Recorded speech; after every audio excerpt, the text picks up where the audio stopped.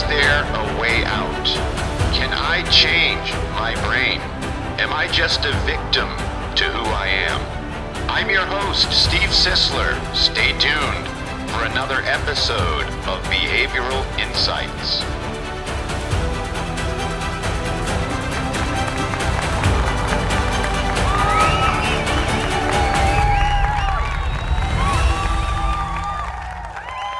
Welcome to the Behavioral Insights podcast.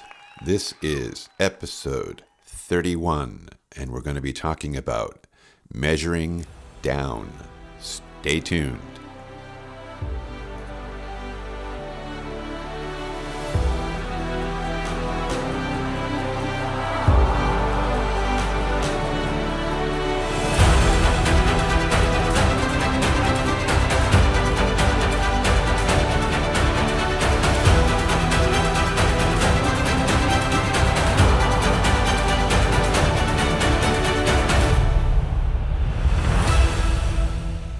All right, folks.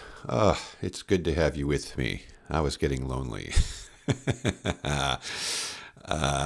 We're going to talk about measuring down today. Now, most people, you would think that most people are always trying to measure up, but that's not really true. Most people are measuring down, and we're going to talk about what that actually looks like and what the behavioral and emotional orientations are around such thinking. So let's talk about self-image again. And how can I word that? I keep talking about this. And the reason why I keep talking about it is because it's so prevalent in our society today.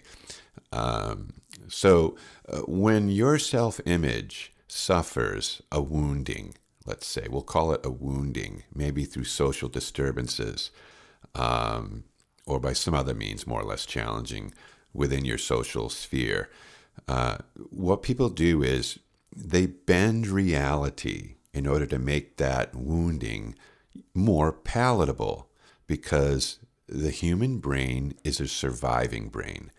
Human beings are survivors by nature, and that's why the oldest part of your brain is limbic, and that is the automatic center. It's why your stomach does a little flip when you get too close to the edge on a high building. It's why you feel like you've lost your breath when you think you see a snake in the grass when it's really just the garden hose. It's that part of your brain that is really there to protect you. And then through hundreds and thousands of years of experiencing, negative stimuli and dangerous stimuli, our brains have learned to detect it. And so when we start feeling bad about ourselves, when we have feelings of inferiority or low self-imaging, then our brains will unconsciously bend reality in an effort to make it more palatable. Think of it like favoring your ankle if you've sprained it, or any other part of your body that was hurt through some injurious event. We find a way to make it through without it handicapping us if we can. This is why we put our legs in casts. This is why we have crutches, slings, neck braces. We do this with our body, but our minds do it with our hearts, if we could call it that, your soul. And I'm not suggesting the soul is separate from your mind. At all. Your soul is your mind. So this can involve many kinds of emotional placebos. And these placebos are going to act as basically a salve to our wounded image of self. So I certainly don't want to disparage these keen and cunning tools that we tend to use in order to get ourselves through the world. But I do want to clearly define them for you, and then help you to learn how to overcome some of these things. So human beings favor poor circumstances in a sense. We favor these circumstances, and this is driven by our emotions, uh, and we invent alternative worldviews, new universes to live in that are better than the real one. And why do we do this? It's because it's a coping mechanism. We cope with the realities that work against our potential worthiness within the social spectrum. We all do this in one form or another. And this is what I call measuring down. And so part of the way we will cope is to measure down. So measuring down is when we look for other people around us that are really worse off than we are. And then we use them as the standard rule of measurement. So rather than measuring up, we tend to measure down. So this type of ruler keeps us in good standing with our distorted view of ourselves. But what it fails to do is provide any ambition to change our image of self or to overcome our circumstances that could be working against us. And part of the reason why so many of us do this is because most people are passive. Now, I do not for 1 minute want you to think being passive is a bad thing. It's actually moot. Whether you're dominant, passive, passive-aggressive, aggressive, or assertive, it doesn't really matter. So you need to keep that in mind as we go through this talk today.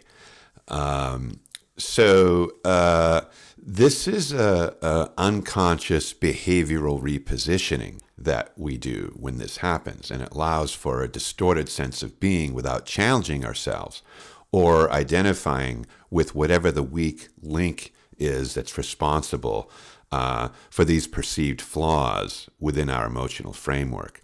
So this is the best way that we cope with our mistaken beliefs about ourselves. So downward positioning, whether associated with personal relationships, workplace relationships, religious relationships, political affiliations, that's an important one today, or any other type of personal connection. These things lead not only to performance-based living, as we've been talking about, thinking about the Velveteen Rabbit again, but may also cause us to quit striving or to give up in areas where we would normally keep trying or try harder. Some of us won't make an effort to take calculated risks or to explore new options when faced with difficulties because we lower our expectations of ourselves. Again, this is a form of measuring down. This is a process of positioning ourselves lower within the greater social spectrum, and it can develop into a chronic lifestyle of measuring down. So when this happens, we live down to mediocrity or we live down to the status quo rather than living up to a more exceptional ideal worth taking risks for. We lessen our chances of reaching our full potential when we don't measure up. Okay? Measuring down creates negative results. Measuring up can create positive results. So downgrading our self-image can become a bottomless pit of performance that plays out in the world. There are no winners in this position, only losers, and those too weak to escape the shame and torment that this kind of a lifestyle can create. Familiarity with these type behaviors, fueled by negative emotions, no longer unwittingly offer opportunities for personal contempt. I'm going to tell you that it demands it. And so that's the problem here. So when we engage in these lower mindsets, we may quit going to school.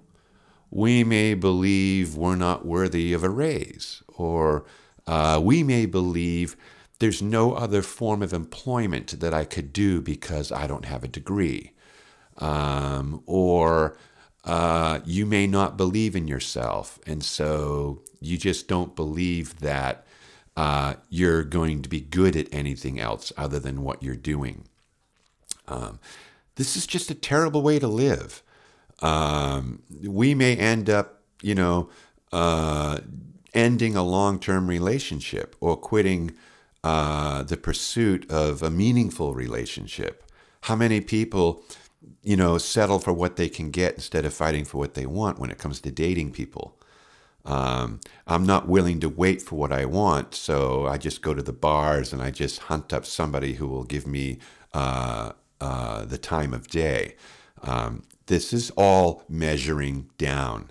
It's lowering our expectations with this belief that we just aren't worthy enough to have our dreams and our goals met. So we may live a life where we just exaggerate our outcomes for better effect when we're talking to other people or to solicit a positive reaction from the people that we're with. We might say, oh, the room was full, but we're leaving out the fact that there were only 19 people there. And it's because we're afraid. We're living by comparison. We see on Facebook that somebody else was doing something and there was 500 people there. And so we think we're not good because there was only 19 people where we were. I've spoken to one person before, just so you know. I've spoken to 13 people, 14 people, and gave it all I've got.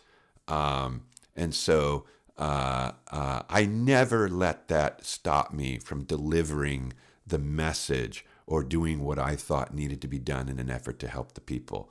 Now, that doesn't mean I've always had the greatest of self-esteem. I hadn't.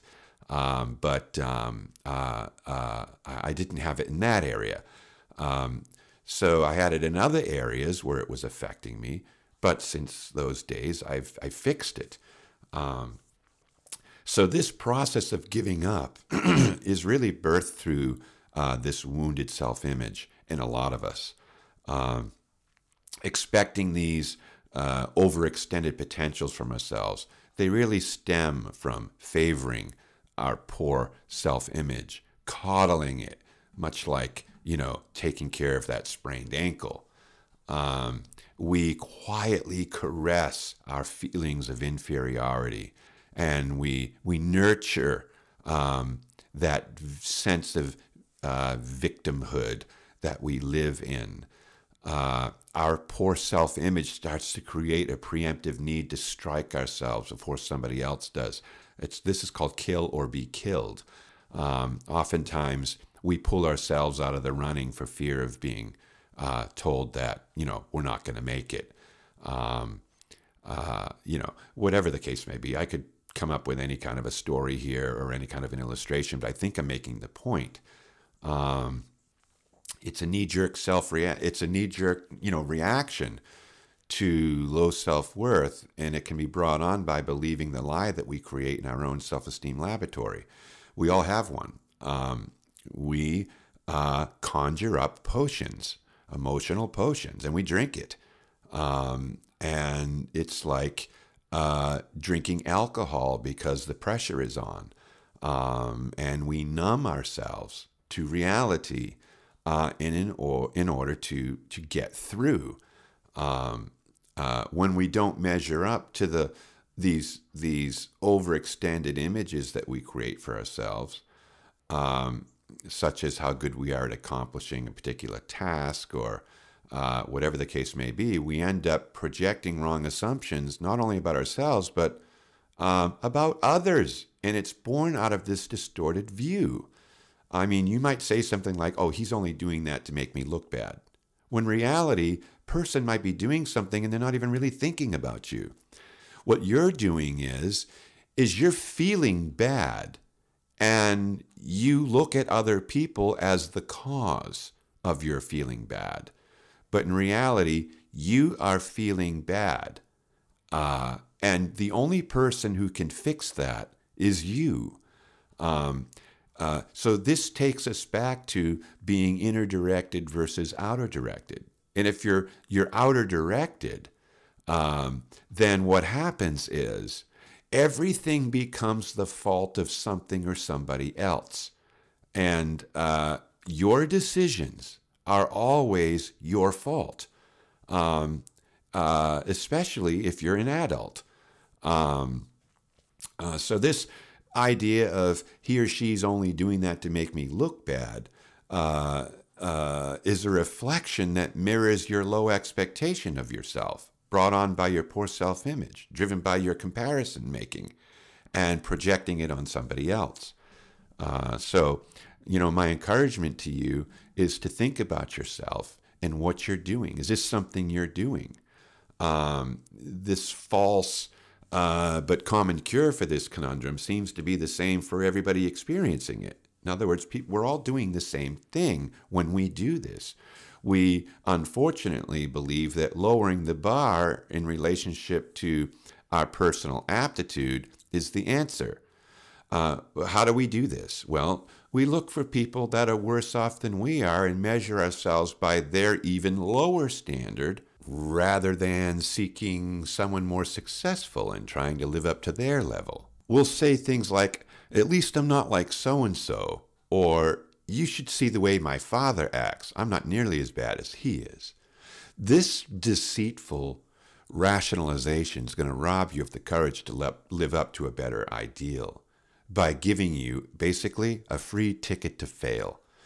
If we desire, we could work towards something far more productive, but many of us don't because we're afraid of failing.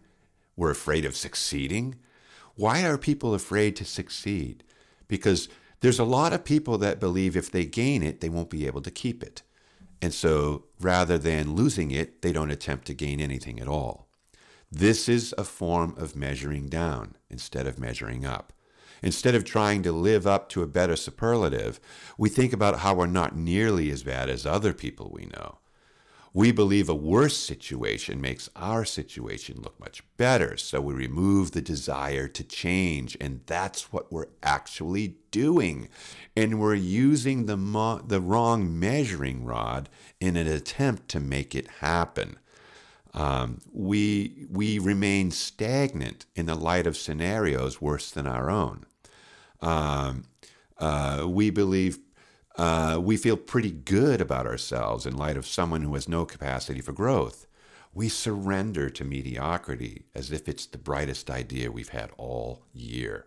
Unfortunately, this ensures little to no productivity, and it plays into the vicious cycle that we've created with our poor self-worth scenarios. If you're doing this, you have to stop it. You have to stop measuring yourself using the ruler of differing levels of failure instead of a ruler that reflects any sort of success.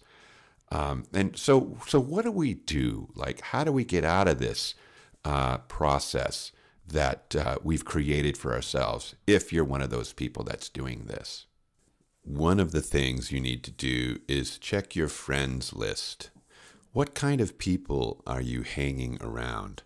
Oftentimes, people will pal with the people that make them feel best about who they are. And if you don't think you're that great, you will tend to position yourself around people of less caliber than yourself in an effort to feel good about who you are in the world. This is something that happens a lot with people.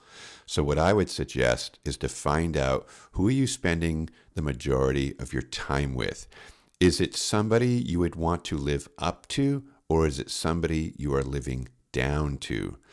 What you want to do is position yourself around enough people that have qualities that are better than your qualities, that might be even smarter than you are, that might have a better job than you have, and that might see themselves clearer in the world than you can see yourself. You have to have a few friends like this. I'm not saying all your friends have to be this way, but the people you spend the majority of your time with should be people that have qualities about themselves that you desire that are better than qualities you may yourself possess. That's the first step in changing the way you view yourself in the world, and whether or not you're going to measure up or you're going to measure down. Number 2, ask yourself this question: am I teachable? How do you take correction? Let's take some advice from the ancient King Solomon. Here's some of the things he says. My child, pay attention and listen to my wisdom and insight. Then you will know how to behave properly, and your words will show that you have knowledge. That's Proverbs chapter 5, verse 1. A wise man, when rebuked, will love you all the more. That's Proverbs chapter 9, verse 8. People that have wisdom enjoy finding out when they're wrong. And if you don't enjoy finding out when you're wrong, you'll never grow, because you're measuring down, not measuring up. Here's another one. People who listen when they are corrected will live, but those who will not admit that they are wrong are in danger. That's Proverbs 10:17. Here's another great one. Where there is no counsel, the people fall, but in a multitude of counselors there is safety. That's one I use a lot. That's Proverbs 11:14. Someone who will not learn will be poor and disgraced. That's Proverbs 13:18. That's another great one. Here's another awesome one. Conceited people do not like to be corrected. They never ask for advice from those who are wiser. Okay, that's Proverbs 15:12. So you have to listen to these things I'm saying and take them seriously. Oftentimes, when somebody points out something that we're doing or something we're not doing, so whether it's commission, omission, let me say that slower, commission or omission in our lives, we listen and we make the change. Here's a few more. The ear that hears the rebukes of life will abide among the wise. That's Proverbs 15:31. Rebuke is more effective for a wise man than 100 blows on a fool. Proverbs 17:10. These are really good suggestions here. These are not commands. These are suggestions. And so people who take advice, people who understand who they are, and they understand who they are not, and they are agreeable with both answers, tend to be more successful than people that get easily offended and easily get hurt when someone who cares about you is pointing things out in your life that they believe could be of help to you if you would change some things. So if you don't appreciate those types of things because you get offended easy, you need to change that today. Because when you are around people that care about you, typically they're looking out for you. And if you don't let people look out for you, and you avoid people that you feel inferior around, then you're going to have problems, and they're going to persist. So being teachable is a very important step in learning how to measure up in the world. All right, what's a third thing that you can do? A third thing you can do is ask for help when you need it. I know so many people that are in some sort of situation, and then the situation gets worse because they don't want to ask for help. And the reason why they don't want to ask for help is because they are ashamed. Shame is terrible. It's not a friend, it's an enemy. You don't want to live in shame, and you do not want to live in guilt. And you do not want those two things to keep you from asking for help when you need it. And so the third thing you can do is ask for help when you need it. And I don't care if it's help putting together a resume. I don't care if it's help needing some ideas. I don't care if it's what kind of help it is. If you isolate yourself from others and refused to ask for help when you need it, you're positioning yourself to live a life of measuring down, not measuring up. The only way up, folks, is up.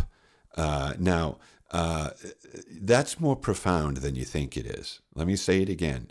The only way up is up.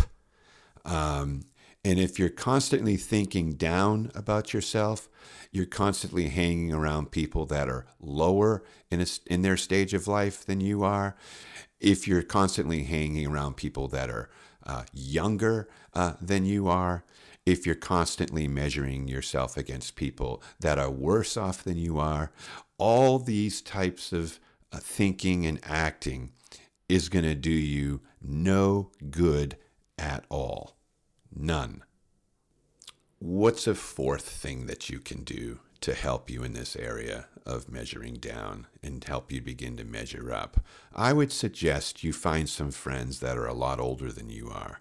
When I was dating my wife, I was 20 years old, and we used to double date with a couple that were at that point, they were in their late 40s or early 50s. And so we hung out with these people. We would go to their home. We hung around people that were married with children. And we hung around people we admired that were married with children.